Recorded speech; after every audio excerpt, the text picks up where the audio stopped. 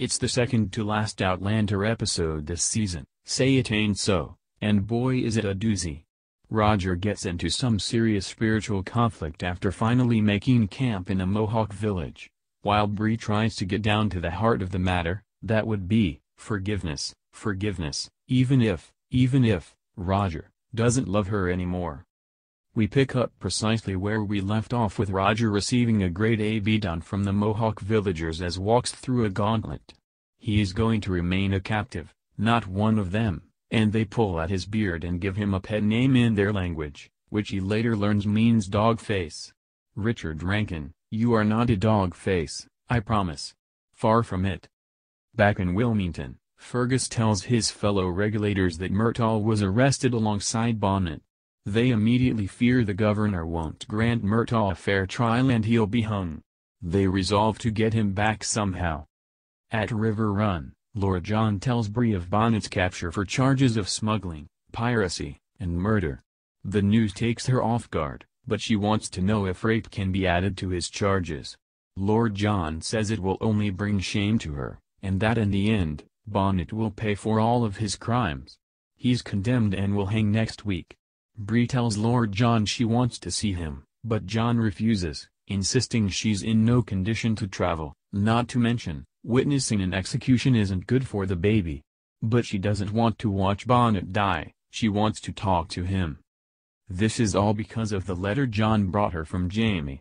He advised Bree not to seek revenge, but, for the sake of her soul, to find the grace to forgive.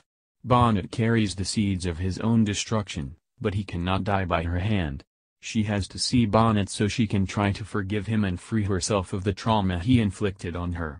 Always morally upright, Lord John has no choice but to acquiesce to this request, particularly when he can feel the baby kicking in Brianna's womb. Roger has been put to work by the Mohawk, though he's still tying his string to keep track of the days. His arm is in pain and in a sling, and a young Mohawk woman with a baby speaks to him in French and gives him herbs to chew. He wants help escaping, but she insists he needs to heal first. The Mohawk man who speaks English, Caherton, warns her to stay away from Roger because he was sold by his own people and therefore can't be a good man, which, honestly, is a fair point. Lord John and Bree make it to Wilmington for her forgiveness mission. She's struggling with her size and missing her mother, which it turns out, so is Lord John. She hopes her parents return before the baby is born, and John assures her he knows they'll do everything in their power to return Roger to her. You are impossible not to like, she tells John. And we couldn't agree more. Roger accidentally offends Caherton when he points and speaks over him, which is not Mohawk custom.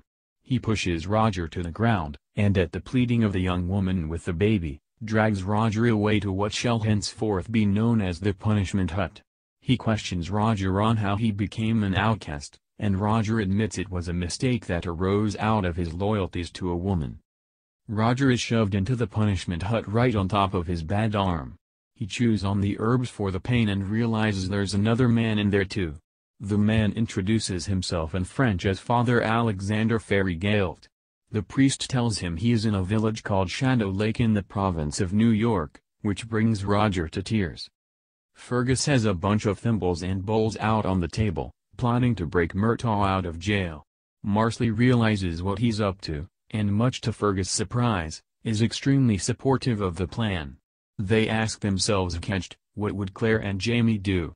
They decide to free Murtaugh with the help of the regulators and use the trouble as their cue to take Jamie's offer to leave Wilmington and make a home on Fraser's Ridge. They share a tender moment, making them the best couple of this episode, where they basically pledge to face down the devil himself together.